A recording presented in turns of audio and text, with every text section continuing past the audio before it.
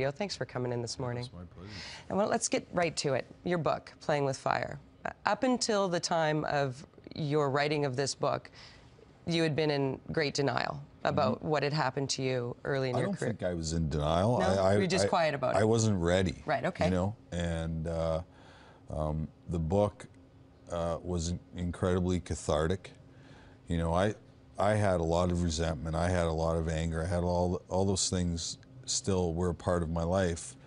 And then I started writing the book, and they started to dissipate and go away. And you know, when I finished the book, I was like, you know what? Yeah, now I really know why I was put on the earth and the purpose for my life. And then when I started out on the book tour, you know, that 1 in 6 stat that first came to my head, I was like, I don't really know if I believe this or not.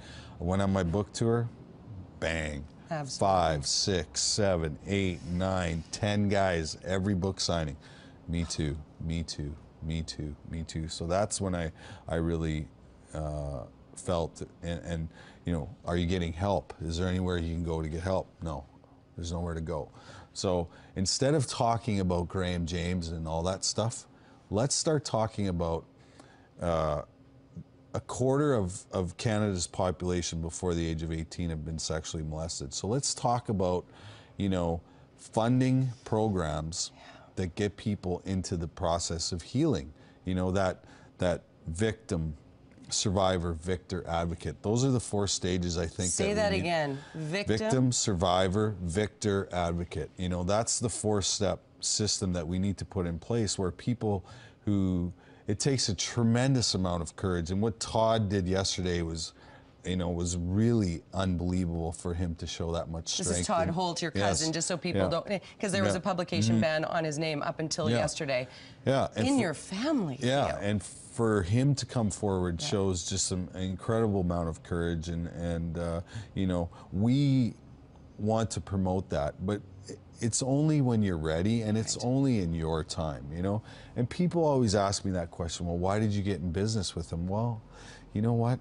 I was just surviving. I was just living day to day in my personal hell, and you know, this guy kept pestering me and bothering me, and it's not easy. And when you have post-traumatic, you know, stress disorder, you know, to go on top of all of that, you know, it's a very confusing time and period. And you're taking us back to Graham James in that, and in the book, it's very candid. If you have the opportunity to read Playing with Fire, I highly recommend, because you are so personal and so candid. It's earth-shattering to read it. I can only imagine what it was like to live it. But the most important thing here is the understanding of how your brain worked through that time and how you felt helpless. Do you realize that when a child is abused, that their brain actually shrinks and twists? And so now, you know, you need to find the right therapy program so that you can unwind all of that damage that has been done, and it takes a long period of time. So, you know, the more that we're around this, the more that we talk about it, you know, I had a great sponsor when I first started in the program that always said to me, said, you know what, more will be revealed, and you know, it's always happening, and we're evolving around the subject. Learning every day. Yeah, learning every day. You know what, we're going to take a quick break because I want to continue this conversation with Theo Fleury here. We've got another segment coming up. We're going to take a quick break so we can let it breathe for a little bit and talk about what to do if this has happened to you, or to someone in your family, or someone in your circle. Where do you go? What do you do? How do you deal with some kind of trauma, whether it's sexual assault or inappropriate touching or inappropriate attention of any kind? It's 7:16 on a Thursday morning, special time with Theo Fleury on Breakfast Television. Stay with us. It's really fun. Welcome back to City TV, Breakfast Television, 7:20 with Theo Fleury, talking about not only what's in the news, the Graham James, waiting until March 20th to find out if he has jail time. He's apologized. We've heard your victim's statement. it's heady times, no question. And perhaps we'll talk to you again around March 20th to find out your thoughts on the amount of time he might or might not spend in jail. But most importantly this morning, we want to talk about your focus and your goal moving forward when it comes to what you've learned from the trauma that you truly have suffered. And trauma is the word. Right? Trauma is the key word to all this. You know, we just saw a special that Michael Landsberg did about, you know, mental health, and you know, their stat is 1 in 5. You know, ours is 1 in 3 and 1 in 5 or 1 in 6. And, you know. Is 1 in 3 boys and 1 in 5 girls? No. What is it? 1 in 3 girls. 1 in 3 girls. 1 in 5 boys before the age of 18 have been sexually molested. And what's the percentage that it's a family member? And then 80% of those victims have been molested by family members. So, you know, you're really dealing with the stigma. You know, who wants to upset the family apple cart, right? You know. Do you believe the child when the child steps forward? Absolutely, but we don't make up stories like that. We cannot possibly make up stories like that unless we physically go through them. So, it is an interesting subject, and you get out and talk to the people about it, because we've talked about Sheldon Kennedy and how he has really been an advocate for setting up programs. Yeah, he's set up some amazing programs, you know, Respect in Sport, and you know, he works very closely with the Red Cross, and he's done amazing work. But you know, like I was telling you during the break, when I was out on my book tour, you know, I wasn't seeing young boys that were 7, 8, 10, 12, 14. The guys that were coming up to the table were 40, 50, 60, 70, 80 years old. And, 80 years old. And I know what kind of destruction that they bring to that table, and how much pain and how much hurt. You know, I've always said, give me as much physical pain as I can handle, because I'll heal from that. But emotional pain, I wouldn't wish on my worst enemy, because it really takes a long time. And it's about getting really honest, which the book was.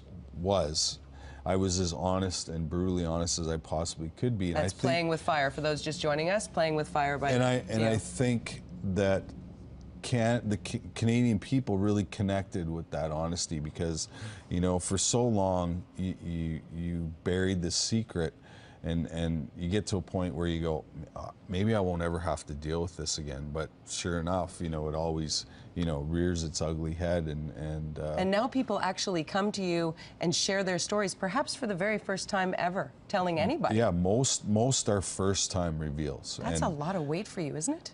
No, you know what? I honestly believe that God picked me, and that's the connection that I was missing throughout my NHL career. Was I didn't have a spiritual connection to anything.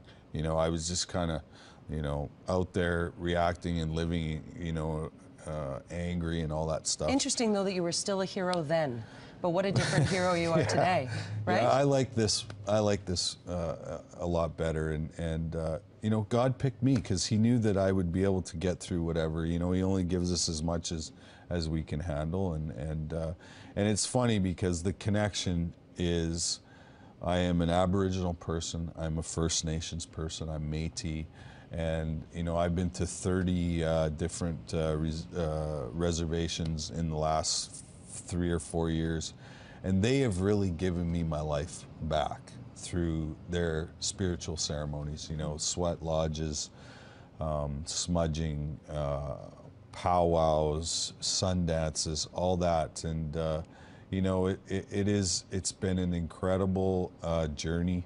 You know, I was in Bella Coola. I spoke at a sexual abuse conference in Bella Coola, and I went on a hike with a young gentleman who was big on the history of his people, and we hiked up into the mountains, and we walked beside this incredible stream where you could just reach in, taste the water.